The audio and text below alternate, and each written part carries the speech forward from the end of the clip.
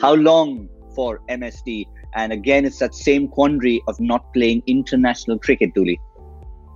Yeah, look, the one thing you will always guarantee with MS, and I mean, I've seen him a few times now in this tournament, although we can't get too close. He is fit. He's physically still fit. He's very strong. He's actually got bigger. He's actually really gym fit at the moment. So you'll never, ever question his fitness and his regime and his want to perform.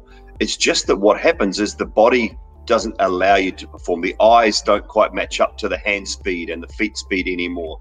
That you just lose that ability, and that's what you don't want to see from an absolute great of the game like MS. He deserves to go out on his own terms, and he will. He'll do that whether it's this time, whether it's next time. He'll go out on his own terms. But from a fan point of view, and I can talk as a fan because I've absolutely loved watching him play, I don't want to see him at the end of his career struggling. It's the last thing I want to see. It's the last thing he would want, I'm sure, and the last thing Chennai Super Kings and Indian cricket fans would want.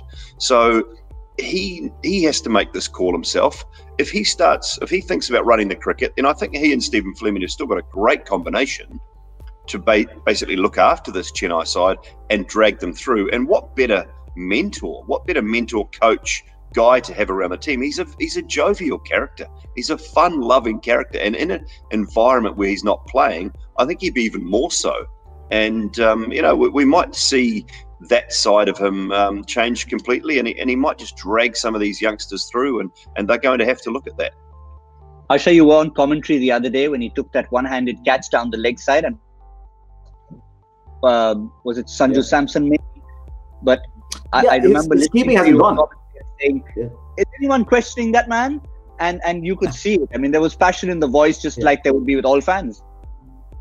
Yeah, but the keeping hasn't gone. I think what Dooley was saying was about the eyes and the hand and the almost collateral message that they are sending to they're approaching the ball with.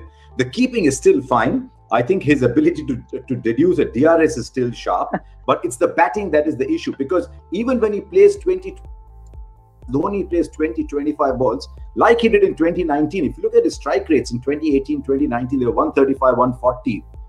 That has not happened this year. There was one ball, I think he tried to hit a full toss out of the ground and dribbled it to long off a long on.